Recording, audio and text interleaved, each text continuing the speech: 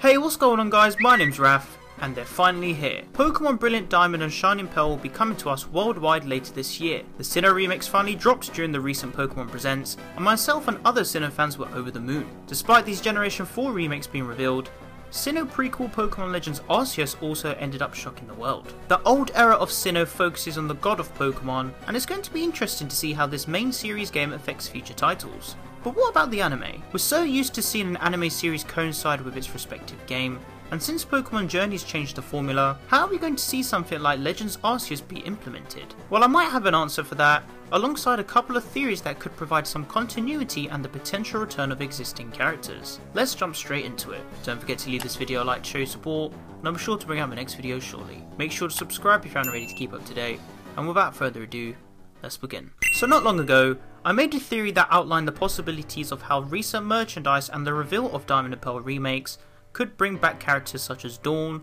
Paul, Brandon, Cynthia, filling the gaps of missing continuity. Weeks later, Pokemon Brilliant Diamond and Shining Pearl were revealed. We also got introduced to Legends Arceus, a Sinnoh prequel. It's still unsure if Dawn will be returning in the Pokemon anime to coincide with these games. We know that there have been characters introduced to promote events that do relate to these games, but seeing as Dawn has returned previously, it's not known if the writers will repeat this. However, I have hope that maybe she will return, and that's not just thanks to the remakes, but also Legends Arceus. Just before I jump into my theory, please give this video a watch by my bro Niall Kelly. He came up with a really good potential for how these games could link to the Pokemon Journeys anime, and I'll be quoting some of his knowledge in my own video.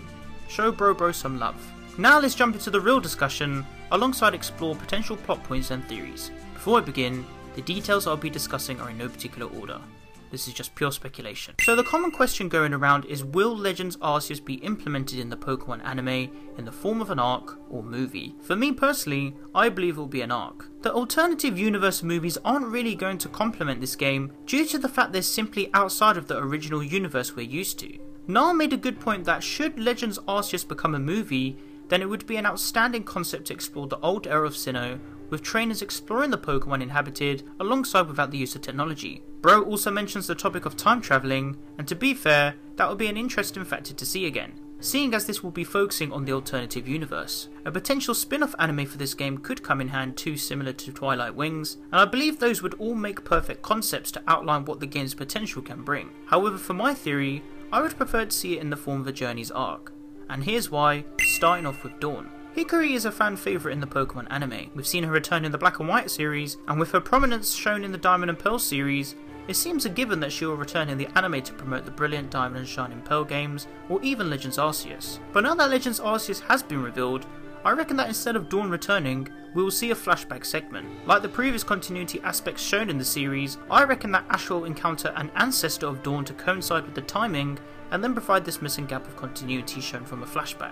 Yes, that's right, I believe it will be time travelling. If we go back in time, no pun intended, to the days of movie 12, we know that Dialga took Ash and the gang back in time to fix the events that happened in the past due to Arceus' rage. I personally would love to see a similar concept like this, especially seeing as it's revolving again around Arceus, and of course, the old era of Sinnoh. Seeing as there is limited to no technology in Legends Arceus, it will be interesting to see how Ash, Go and Chloe experience with no use of their Rotom phones, potentially learning the concept of how the Pokédex was built back in that era. Now we know that the famous galactic logo on the protagonist's outfits could tie into the plot of this arc as well. Analysing the logo on the sleeve, the meaning behind it could mean the word Ginga, which translates into galaxy. I believe that we could maybe see how an ancestor of Cyrus, or another villain prior to Cyrus himself, wanted to create a new world causing destruction to the land and the Pokemon. It could be a situation in which the ancestor of Dawn travels alongside Dialga and Palkia, who are in need of the trio's help, to not only protect Arceus, but also learn about the current time of Pokemon, and to minimise the real events that were yet to come in the future,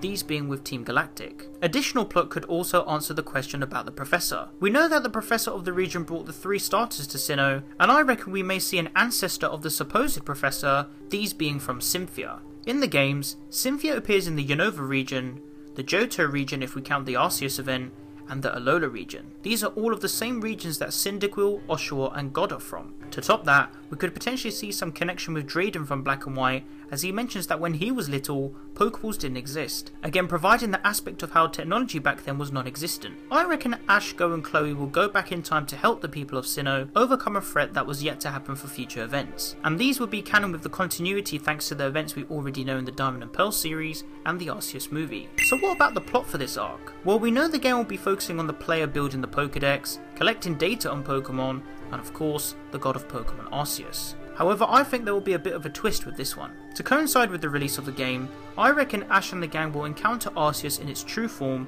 being the Rainbow form. Relating to my theory from Twitter, the trio will team up with Ancestor Hickory to learn more about the lore of the god of Pokemon.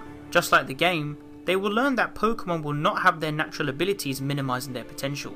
This is due to Arceus being under its Rainbow form. The Rainbow form would be where it's conceived the power of all plates that were formed into one single plate, prior to them being spread across Sinnoh and before the multi-type existed. Now you would think that Arceus is a villain in this arc, but due to it conceiving all of the power of every typing, this would cause strain on itself, indicating that it can't be at its full health and power. This is why we later understand that the plates get spread out and Arceus is only limited to using one plate at a time. It would show what happened when Arceus was at its true form before expanding and releasing the plates, allowing the energy from the plates to be planted and shared around Sinnoh, creating the other types of Pokemon and their abilities known in their habitats. Known of its power, the gang are then instructed to collect information about Pokemon under the old era of Team Galactic, to which they are later manipulated to collect the data for Ancestor Cyrus before he prepares to launch his attack to control Arceus to create a better world in the olden era. Seeing as it's a special arc to coincide with the release of the game, I would expect similar events to unfold in the game itself. Ash, Go and Chloe would then have to team up with Ancestor Dawn and her relatives to stop Ancestor Arceus in the current timeline,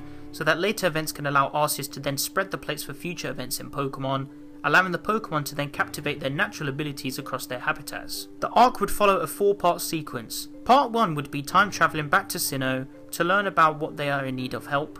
Part 2 would be Ancestor Cynthia and Ancestor Cyrus being introduced. Part 3 would be when the evil plot unfolds, and the final Part 4 would introduce us to Rainbow Arceus saving the day, before extracting its energy after its final task to restore the land and save Sinnoh. Now some would say, but why not make this a movie?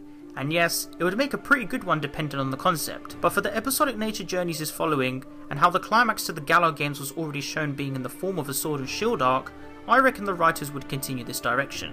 We still have other potential arcs that are yet to unfold, such as Ash's Pikachu mastering Gigantamaxing, Chloe's goal, Ash's Pokemon War Coronation series journey, the Galar trip, and many more. But should Legends Arceus be shown in the form of a Journeys arc, then I would hope that it would unfold like this to not only show continuity to Diamond and Pearl, but also coincide with the release of the game. This is just my theory on it. If Journeys is planning to air until 2023, then I reckon we'll see this arc during the release of the game in 2022. Nothing is confirmed about Generation 9, and seeing as there is so much to explore in Journeys, we can expect the series to continue for an additional couple of years. But why not let me know what you guys think in the comment section down below. If you guys would like to interact with me, then be sure to follow me on Twitter, and join the Team PokeRef Discord server to discuss all things Pokemon. You can find the rest of my social networks on the screen and in the description below. If you enjoyed the video, then be sure to leave it a like, as your support is greatly appreciated. Don't forget to share the video with your friends. Finally, make sure to subscribe to keep up to date with my videos, and click on the little bell to enable notifications so you guys get notified when I upload a new video.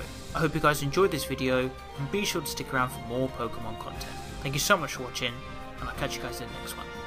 Peace.